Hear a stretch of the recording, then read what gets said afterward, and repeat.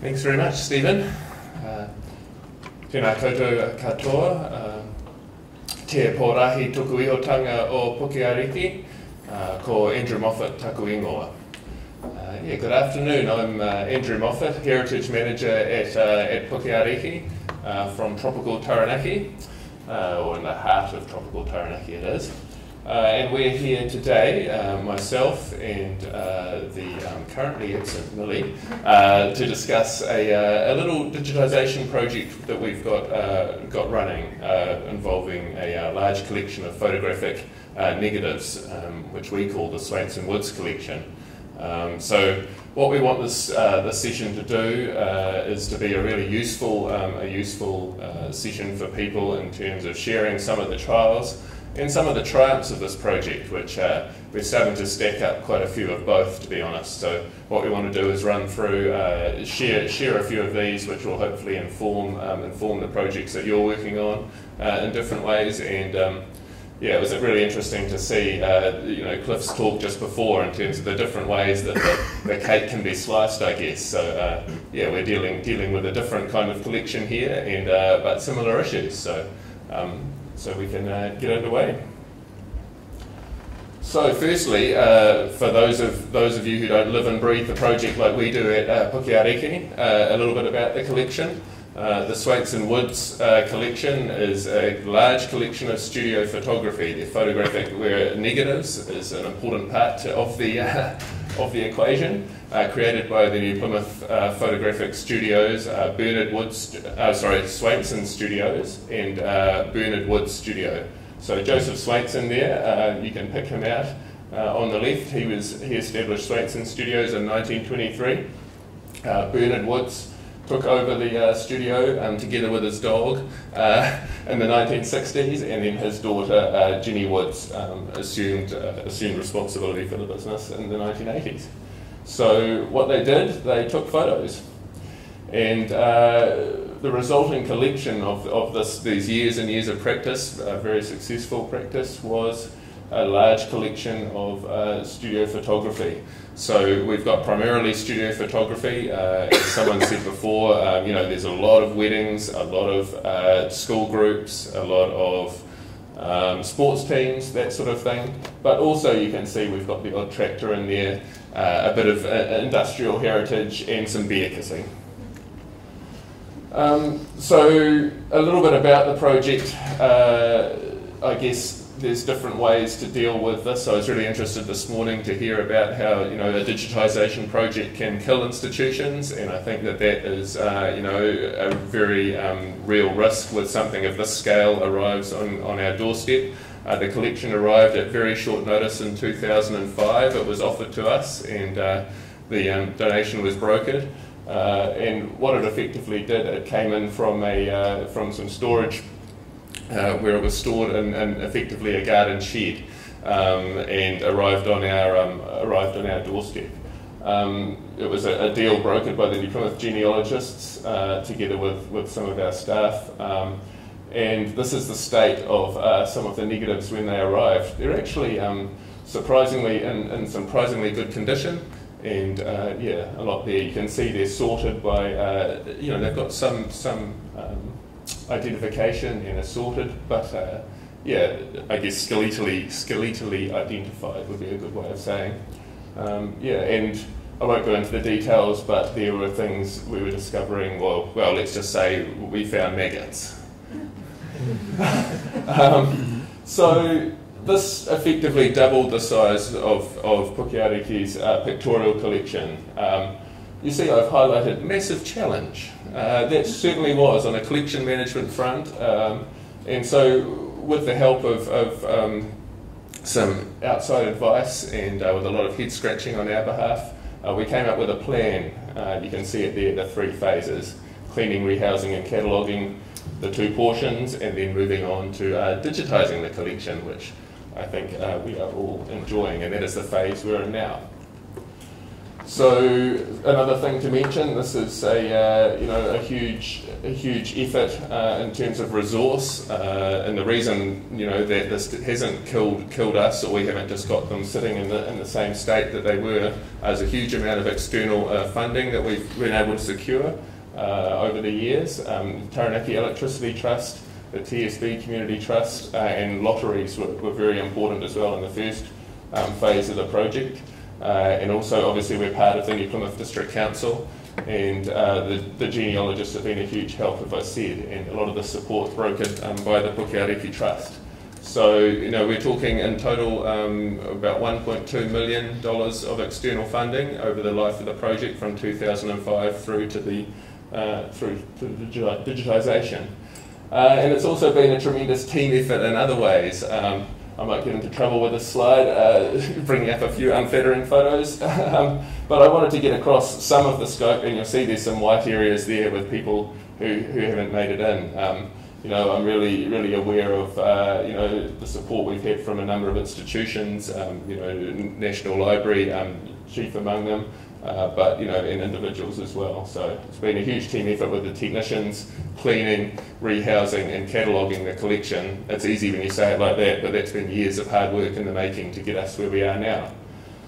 So where we are now, here's a shot from our collection store, and we couldn't quite fit in all the boxes, but you'll see we've got SW11 up there and running right down to SW271 is the number of boxes, I'm told, which the collection is stored in. So quite an impressive array there, and a lot of work to do. So of course these were, the collection was there, but really until they're digitised, a collection of studio photography is not much use to anyone. So that's where the digitisation comes in. So I'd like to hand over to our digitisation coordinator, Mitchell-Anyon. This has been a big project for us, so Millie's going to talk you through the next step. Yeah.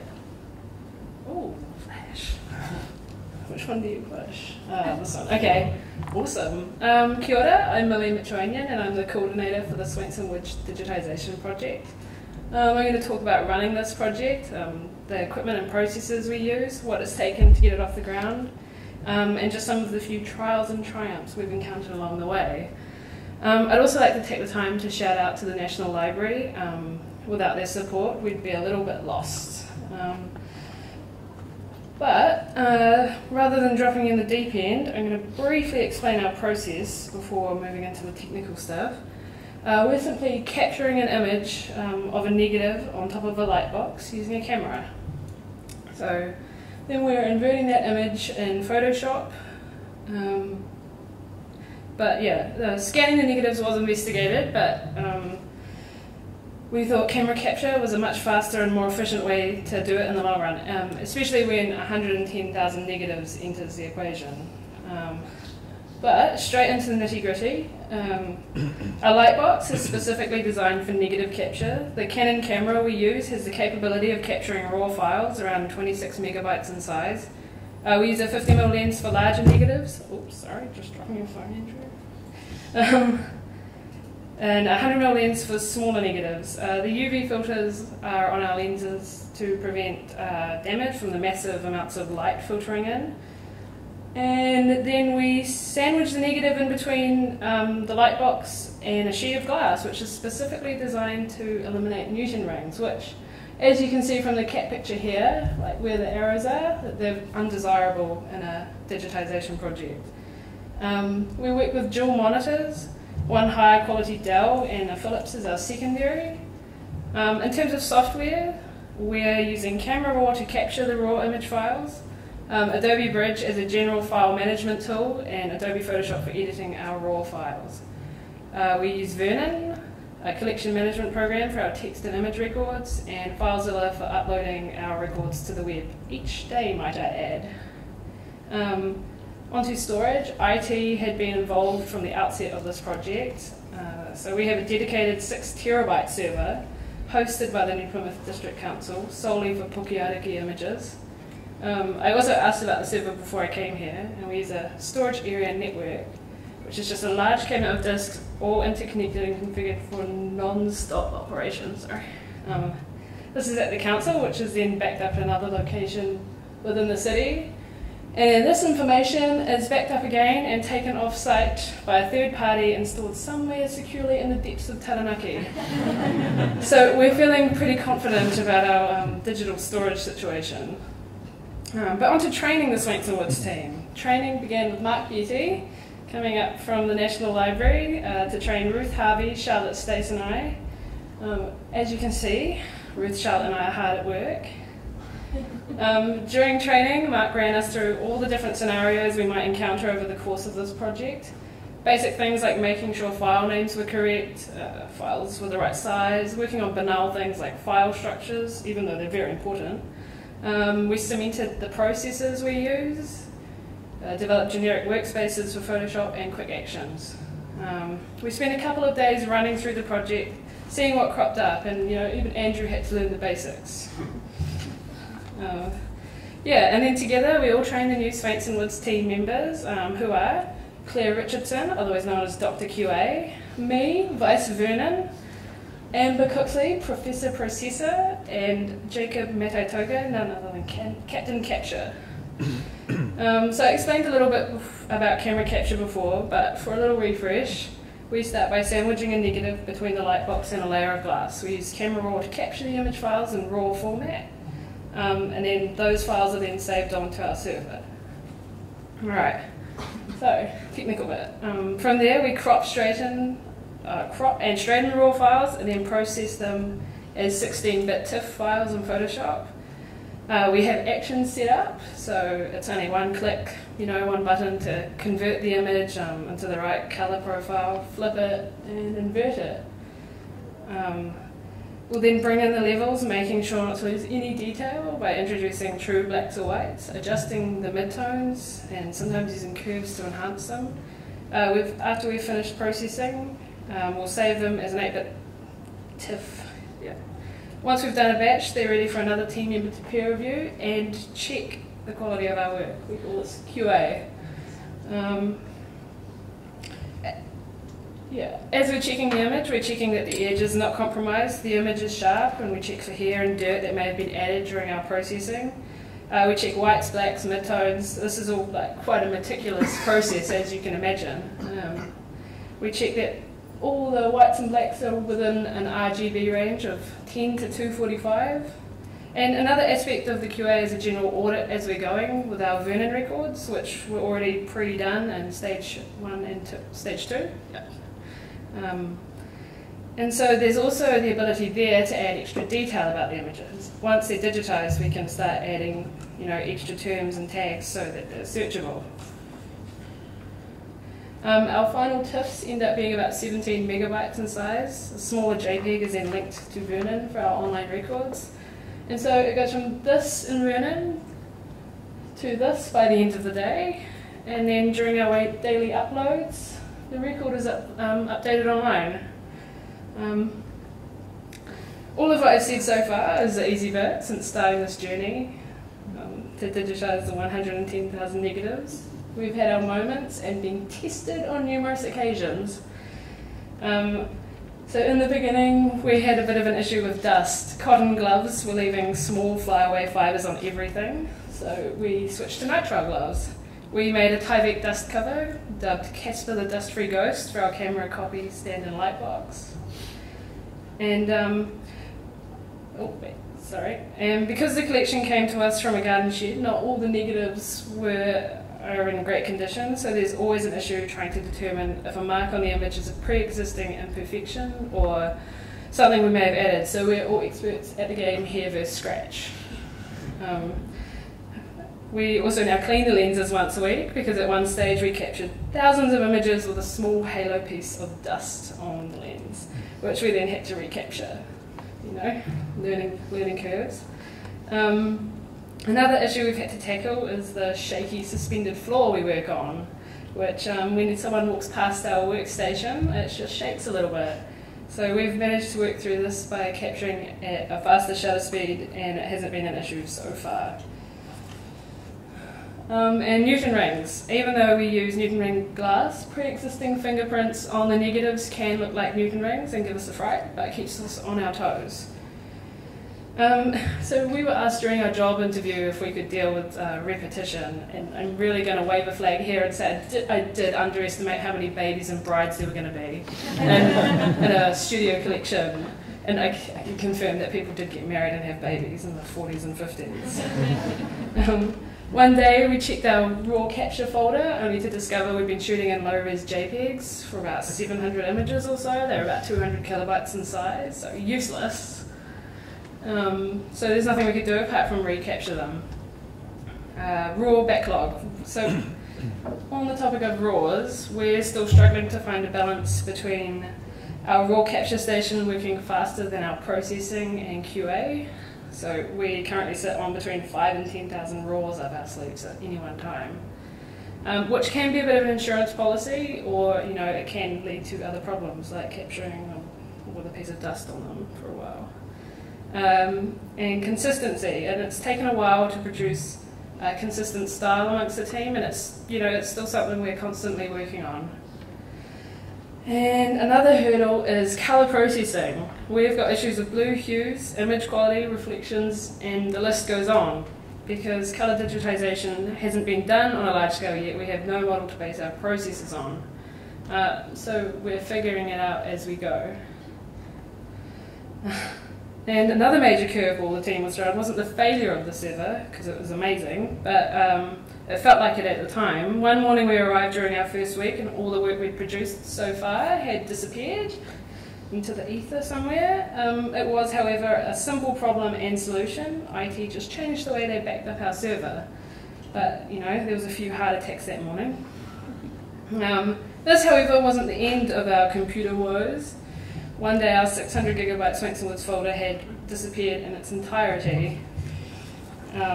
Suspecting the worst, that it had been deleted, we rang IT and they searched and they couldn't find it, and so they were able to restore our data, so everything was restored by the next morning. So if you think about that, like 600 gigabytes of data, more heart attacks. So yeah, having an amazing server is worth it and has already paid its dividends. But, it looks like the issues and trials we've had might outweigh the triumphs, but those trials are small fry in comparison to the massively rewarding outcomes from digitising the collection. Just look at the amazing images we get to digitise. We're starting to connect to the collection in a place like a lot more than I thought we expected. We see things that make us laugh. Particular triumphs of ours include learning about people in the collection. For instance, this is Merv Luke, a cyclist from Timaru who won the Round the Mountain race in 1946. And one woman rang me up to tell me her son had won the exact same cup in 1997, which she then took to the pub, filled with beer, and then sculled it. Hashtag Taranaki. Another triumph is just how quickly we're working, despite the trials we're having. We really have to keep that in mind as we're sort of challenged by the various trials of the project. We're also working out quicker ways to do things. Even on Vernon, when we would have copied data using Alt-O, we'd now do XML imports and exports. And there's now potential to apply these methods across the collection in lots of other ways. And another major triumph is the day-to-day problem solving we're faced with and finding solutions for. But I think above all, the biggest mahi is when someone from the public is able to connect to the collection because of the digitisation work we're doing. Because that's what it's all really about. So I'll hand you back to Andrew.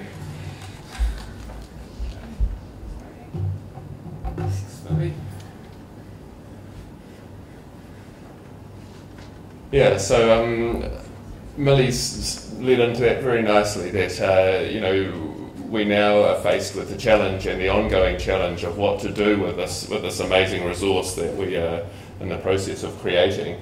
So you see the quote there from Jeffrey Batchin. We couldn't agree more that we need to do things with this collection. We can't sit on it. It's important that we whether we take a scattergun approach or not, I guess. So we are doing a number of things with the collection, digitally and otherwise. We're using the newspaper in terms of Artefact of the Week, and also a Can You Help Us column. So these are two different ways of connecting the collection with the community. We're getting great. The Can You Help Us is just asking for identifications on a photograph each week in the daily news, and we get a huge response from that. So normally the phone rings pretty hot on a Wednesday morning, doesn't it, Millie? So, and we get sometimes a lot more information than we bargained for, which the team, you know, we treat each thing as a real gift, and it actually lifts us, you know. Sometimes I guess the first call might lift us more than the 50th, but you know, nevertheless, that's all part of the process, and we really value that engagement. We record that information in Vernon and update the record, of course. You'll see there the Inglewood Dramatic Society in full flight there. That refers to our series of digital exhibitions we run around the Taranaki region. This came out of some sponsorship from the Taranaki Electricity Trust initially, and it's a series of rotating digital exhibitions where we feature a lot of locally relevant content from the collection, and again we're getting identifications through that, and yeah, amazing community connections.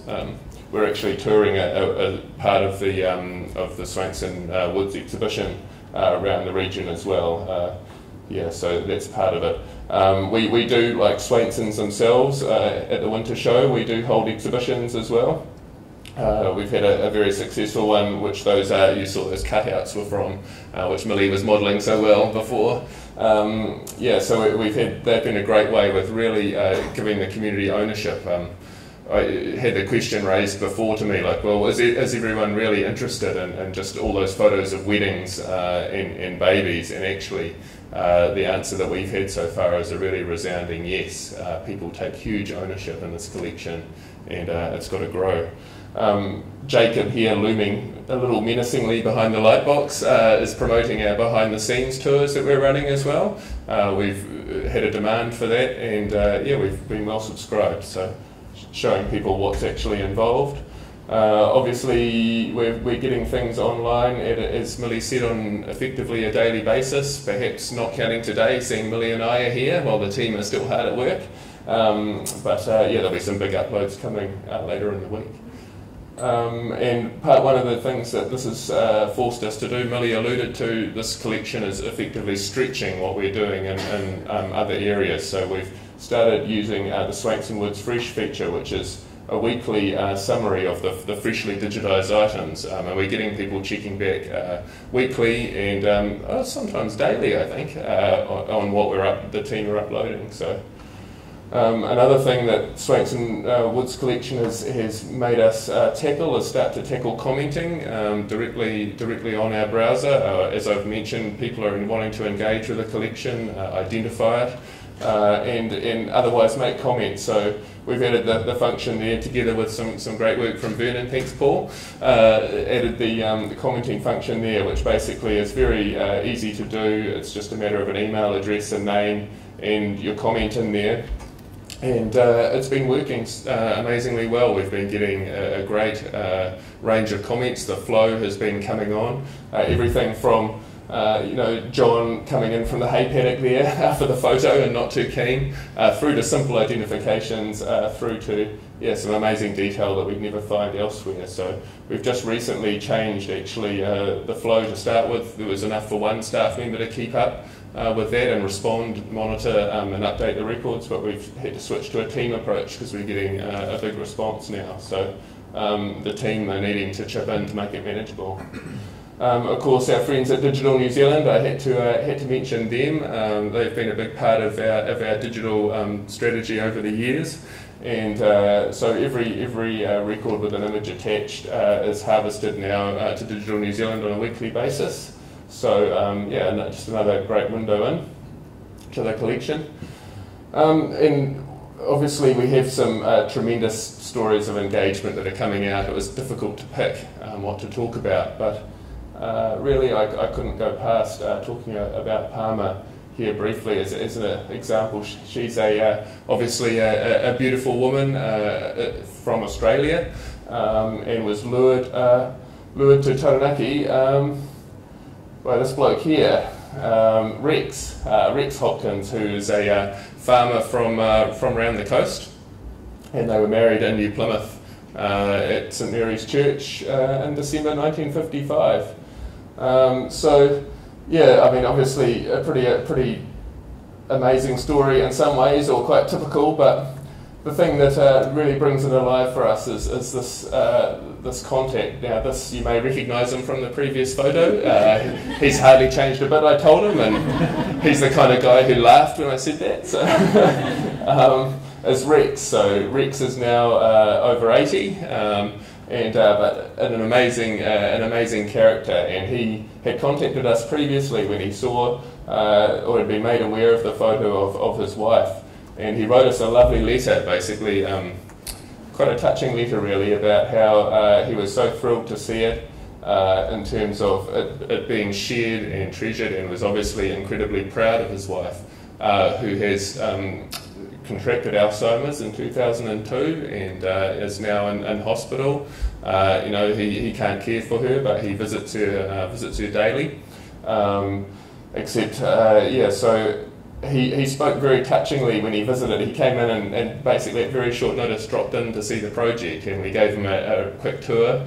And I don't know, Millie was talking about problems with dust previously with the project, and I think there was a lot of dust in the air that day because people were rubbing their eyes quietly as Rex was recounting you know, the importance of this photograph to him, and you know, showing his appreciation for the project. And yeah, I think, you know, you could count for a lot of things when you get stories like this sort of starting to emerge. And Rex then, bless him, the next day popped in with a bottle of bubbly. This is all about not trying to gloss over the problems this session. So, you know, while we have, you know, numerous examples like Rex's, there's also worth acknowledging that we have problems as well. I guess one that I wanted to raise is, you know, we can feel a bit lost in the ethical woods like Pinocchio here, because, you know, this collection was never created as obviously a public record. It's a collection of private studio photography. We're running into, you know, it's quite a contemporary collection. Sure, we start back in the 1920s, but we're running right up into the 90s. And we have had, you know, instances where people have not been as thrilled as others when they found themselves or something related online. We've had instances of people whose marriages have ended not in the way they would want, and then they see their wedding photos online. Obviously, you know, some people are fine with that, others are not. We've also had issues where people have raised, people's past criminal records, you know, who are featured online as well. So what we need to do, we're basically developing I guess, case law, for want of a better term. We're dealing with these on a one-on-one sort of a basis, where we basically consider the case. While we're considering the case which somebody puts forward, we take the image down, we look at it carefully, and then you know, we explain our reasons. Obviously, we're all about access for this collection, but we're operating within you know, constraints and wanting to, you know, respect the community. So we really look carefully at it, and we'll then explain our reasons for the decision, and either put the image back online or perhaps leave it just as a text record or take it down completely. So it's something that I can't give you a fully formed answer on exactly how to deal with every case, but I'm confident that over the time we're going to build up a pretty substantial, we want to be consistent and open with people, basically. So that's how we confront that. We do have, you know, digital limitations like everyone. This bloke I actually used to play rugby with, I was delighted to find him in the collection. He had a very good sidestep. But basically, yeah, we've got a great, I think, you know, we're really happy with the progress we've made with our digital presence over the years. And you know, together with working with Vernon and Digital New Zealand, it's been great. But I'm conscious that there's still a lot of room for improvement. Our search function could be improved. You know, our image size, our flexibility. There are a lot of things, you know, which we're going to continue to work on. Possibilities for the collection, looking to the future, are pretty limitless, to be honest. You know, we could do things like letting the artists in, and we're going to continue. A huge focus for us will be that bridge building to the community. So, but that's got to happen in various ways, and can never stop really for us. So. You know, I'm really interested seeing Chris's presentation before lunch in terms of the names and matching with other data sets, because we're going to have a huge data set here, and we'll be really interested to see those sort of possibilities, what we can do. But really, like this beetle rabbit here, you know, you could never predict that this sort of image would be in the collection, and here it is. So.